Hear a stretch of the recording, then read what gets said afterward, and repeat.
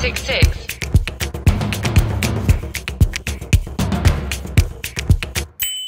Okay, let's move on to our first of two topics today as we talk energy with expert Adam Sieminski from KAPSARC. The circular carbon economy concept has gained enormous momentum in recent years as the best way for individual nations to combat climate change.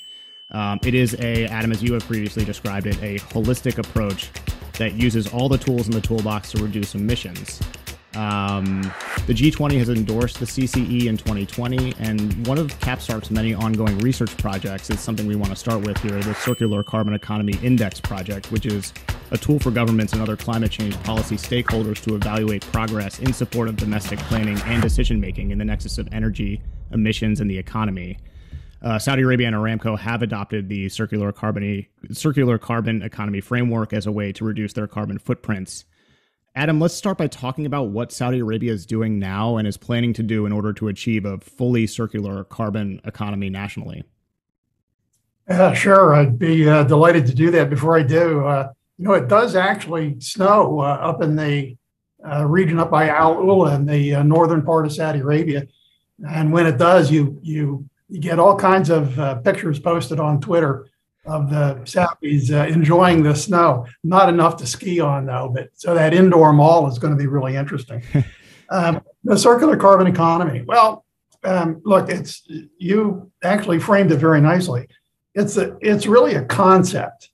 It is an approach, and it's open for everybody, not just Saudi Arabia. I mean, so the idea is to take something that is very well known and accepted, the circular economy, where we say we need to reduce, we need to reuse and recycle generally materials in the economy, and then extend it with another R, remove, to carbon. So if you say, well, what are these things in the circular carbon economy concept? What are the 4 Rs? Again, reduce, reuse, recycle, and remove. Reduce are things like energy efficiency and renewables. It also includes nuclear power, by the way, and hydrogen can fit in that one as well. And Saudi Arabia is all in favor of efficiency, and Saudi Arabia is all in favor of renewables, and we'll talk about that in a bit.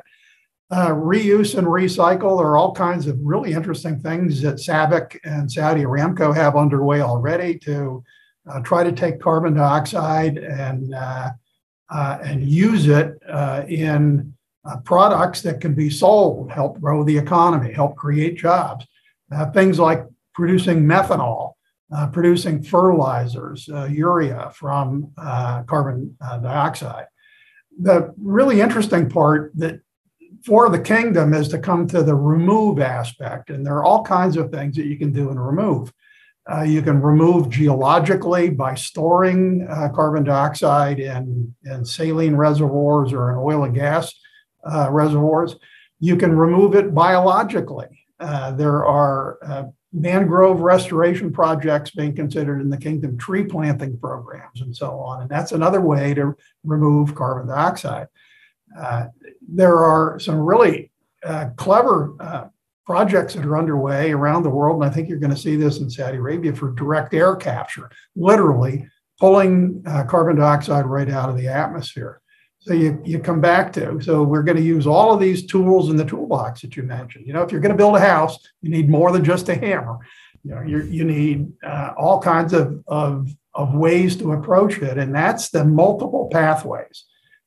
Let's get this done with as many different technologies as we can that make sense for individual countries and their own circumstances. So it's really kind of an interesting idea. The problem, I think comes where a lot of people just say, oh, well, we've been hearing about this and we just don't believe that it's going to happen. And that's why we just want to pick a single pathway. We just want renewables and we don't want anything else. Problem is that won't actually get the job done.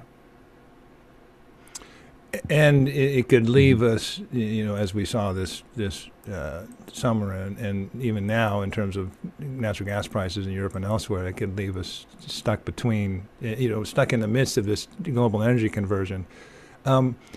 Adam, we spent a lot of time in some earlier episodes on the COP26 in Glasgow in November. It's fascinating, and it's been interesting to watch Saudi Arabia's path from sort of digging their heels in a little bit to being, the green initiative and being much more participatory. But one of the big messages that they were carrying, especially the Minister of Energy, Prince Abdulaziz bin Salman, was that we need to do exactly what you're saying. We can't just go to renewables. We can't just. We need to look at the broader issue of reducing emissions in a variety of ways. And he continues to pound that drum. He was just at the World Economic Forum talking about the very same thing. One of the questions and one of the criticisms is, okay, we're open to this, but is the technology there? And is it scalable? Well, there's no perfect energy source. I mean, every form of energy has its own set of problems. The storage of carbon dioxide in geologic formations has been going on for years. Norway was doing it in one of their big fields. There's a lot of experience with this. The geologists are pretty comfortable with the whole idea, and this is scalable. So the CCUS, carbon capture, utilization, and storage, that storage aspect, I think, is really pretty well known, and it's scalable. The other thing that's really scalable is some of these green initiatives, like the Saudi Green Initiative, having to do with forestry and then looking at ocean-based kinds of storage, both in the ocean, on the shoreline, like mangroves, and on land forestry. There are some really interesting aspects of seaweed that can actually store relatively permanently carbon dioxide. Same thing is true for mangroves. They actually change the soil chemistry and lock up the CO2. So I think these technologies are known. In many cases, it's a question of costs. Well, solar used to be costly, and a lot of money went into solar, brought the cost down. It became scalable, and we were very successful in doing that. Did the same thing with wind. Now I think we just have to move on and do the same thing with some of these other technologies, including direct air capture. And I assume you want to throw hydrogen in there as well, particularly green hydrogen, in terms of that cycle.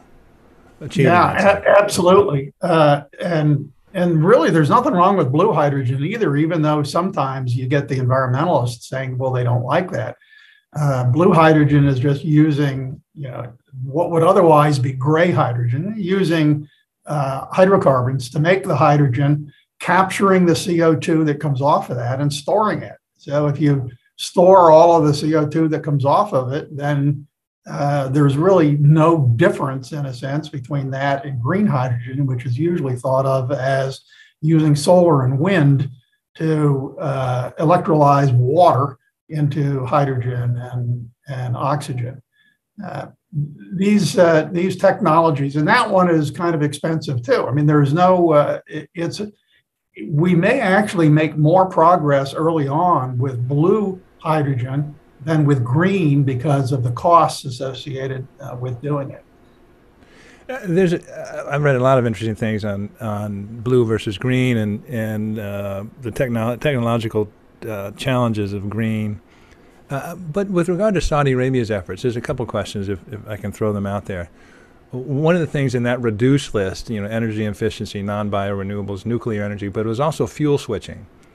And I assume this is something along the Jafurah plant, where they're expanding their gas production in order to replace crude that's used for power and that sort of thing. And so that's what, that reduces the overall emissions. That's what we're talking about when we're talking about fuel switching? Right. In Saudi Arabia today, there's about 70 gigawatts of electric capacity. 40% of that is oil and liquids. 60% of that is natural gas. A very small percentage right now is renewables. but there are big plans to grow renewables between now and 2030, so that the mix will be closer to half gas and half renewables, mostly solar, but some wind thrown in. There are plans being drafted up right now for some, 36 kind of solar and wind farms. About a dozen of those would be wind farms. The other 24 would be a mixture of photovoltaic solar and concentrated solar power. About 4 of those kind of plants, and that's how the kingdom plans to get to that what I would call stretch target of half of the electricity in the kingdom coming from renewables by 2030. Yeah, I think that the kingdom uses 3.5 million barrels a day on power and electricity, which is an enormous number compared to other countries of larger size. And so any way to mitigate that is a plus, as you say. That's that number goes up and down. Right. When you're using the most is during the summertime when it's hot, you need air conditioning, and so that comes back to another thing where the kingdom is actually showing a lot of leadership. Some number of years ago, Prince Abdulaziz bin Salman, His Royal Highness, the Minister of Energy, worked on efficiency standards for air conditioners in the kingdom. So the kingdom has some fairly decent air conditioning efficiency standards, among others. And that's helping to flatten out the growth in the need for electricity. It gets really hot here in the summertime, we often, in Celsius, we see 50 degrees, for those of you in the United States, that's, 120 and that's really hot. And interestingly, this isn't just Saudi Arabia, it's in the region, but across Asia and places in Africa and Latin America, there's also big economic growth, big population growth, and huge need for air conditioning. The IEA, International Energy Agency, calculates that the fastest growing need for electricity, probably beyond Bitcoin in the short run, is air conditioning in developing countries. Yeah, and that, as you say, temperatures are rising across the region. That wet bulb index is going to be really problematic before too long in a number of places around the Gulf. Go ahead. I'm sorry. Well, I just wanted to jump in. There's one other thing that I wanted to mention, and that is when you think about things like the growth in air conditioning, there are a lot of people in the world that don't have electricity. I mean, there's 1 billion people that don't have electricity. There's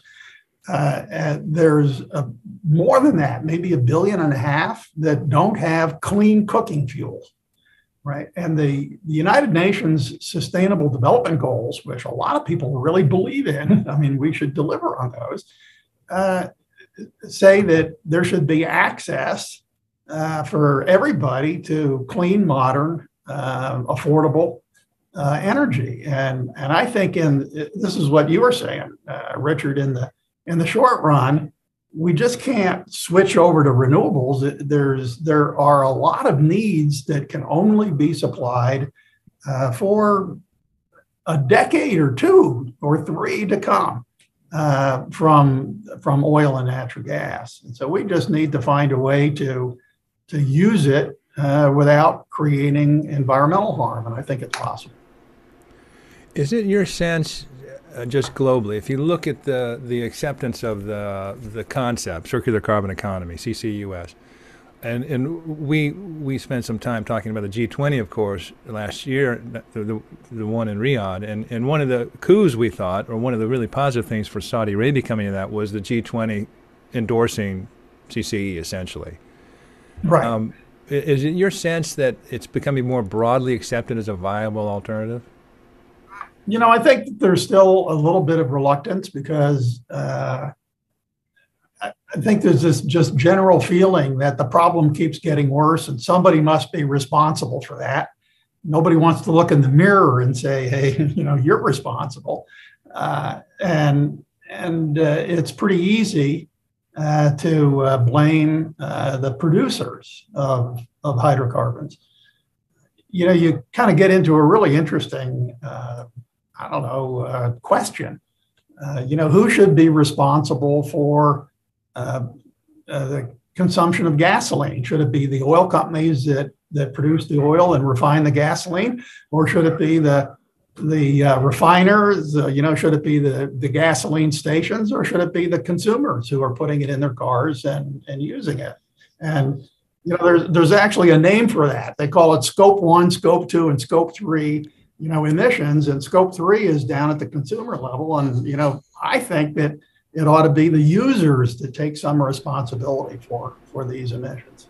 Well, that Scope 3 issue is an interesting one, and I think the Saudis were feeling that when they were pinged and criticized for their NDCs and their commitments, when people say, well, what, you haven't addressed the Scope 3? And I think that the natural response is to say, look, we anticipate, we're preparing for going out of business at some point with terms of our fossil fuels, but that doesn't mean we should just close up shop right now. And that's their point. There's better ways to do this. But exactly, that Scope 3, that Scope 3 section is kind of an orphan, isn't it? Well, that's the one I said, look in the mirror and try to see who ought to take some of the responsibility. You know, back to the G20. You know, that's pretty interesting, because the G20 has just as many oil consuming nations, you know, in it as they do producing nations. And the ministers and leaders, so this was endorsed by at the Leaders Summit. You know, what they said is, well, it kind of hit in all of the right areas. It was voluntary, it was holistic, it was integrated, it was inclusive.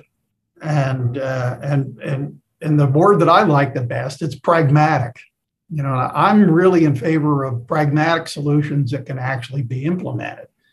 And coming back to that, does not exclude renewables. It does not exclude efficiency. The Saudis have some of the strongest auto fuel efficiency standards that exist. Yeah, they're similar to the standards in the U.S., which are fairly stringent.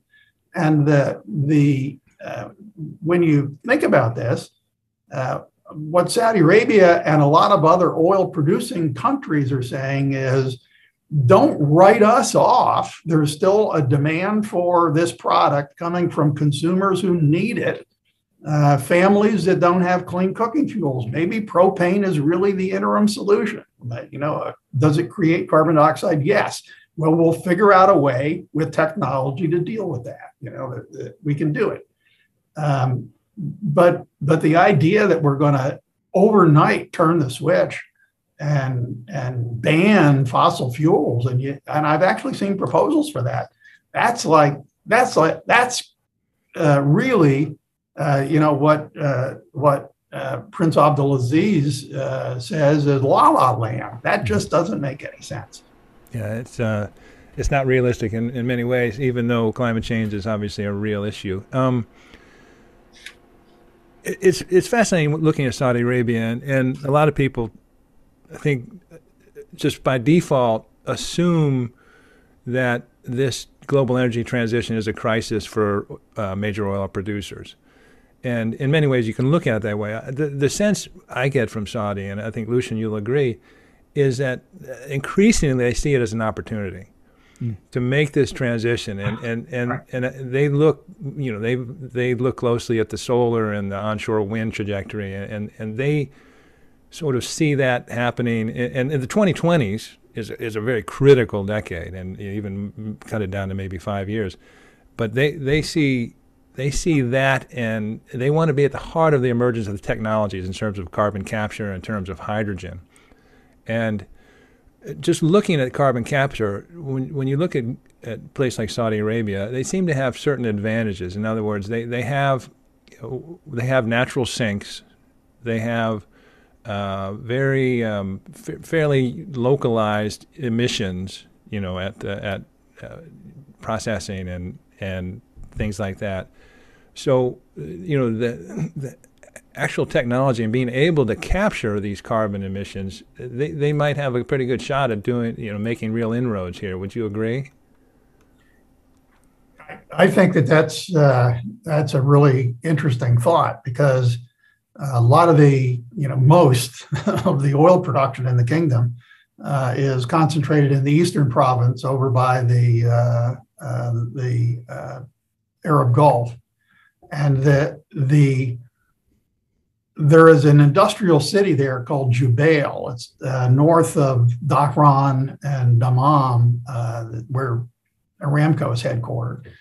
And in that industrial city, there's a lot of users of fossil fuels, chemical plants and refineries and so on. And there's production, and nearby there's places to store.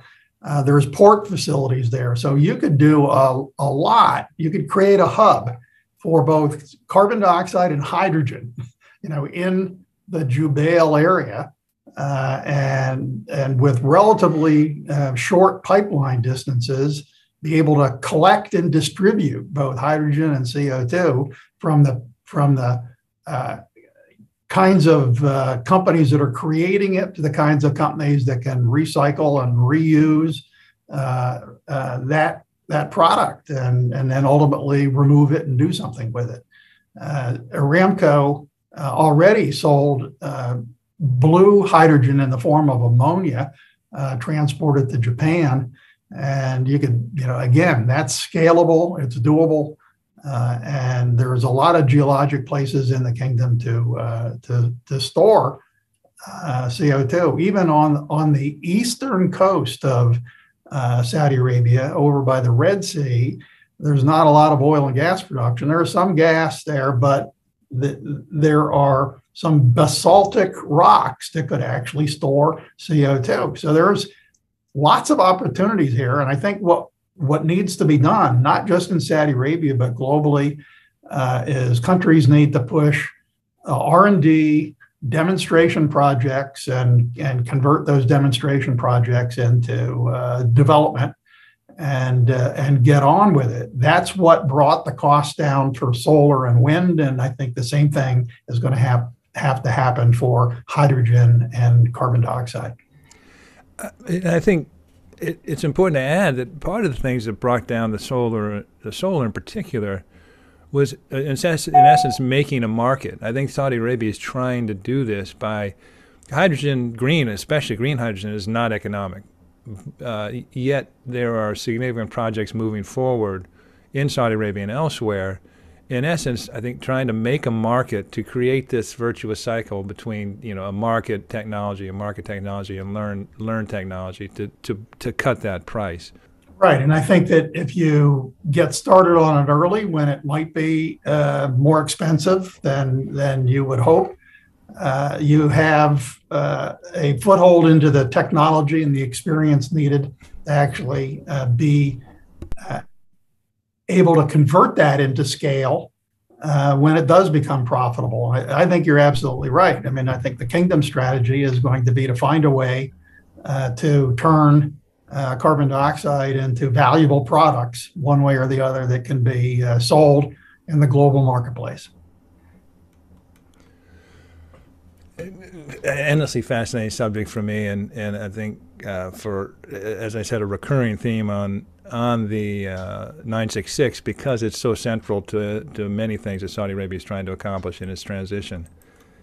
Can I come back? I want to come back. Can I come back to one other thing, Richard? Sure. The people that say we just want to ban, hydrocarbons, they're missing a lot. That, and we already talked about how access to energy is going to be important for both fairness, equity, and reliability.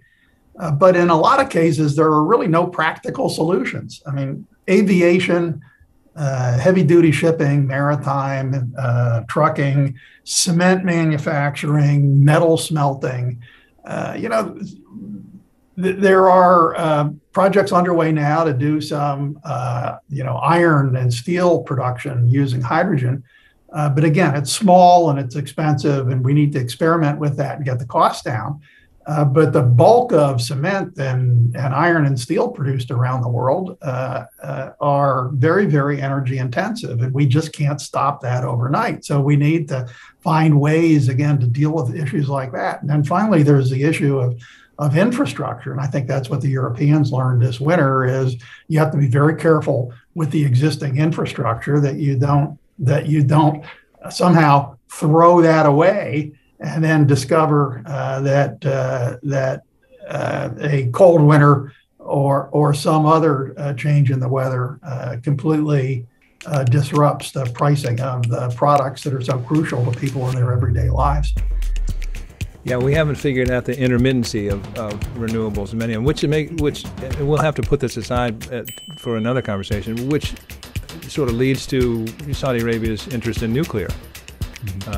Which is another leg that I think they want to add to their energy mix.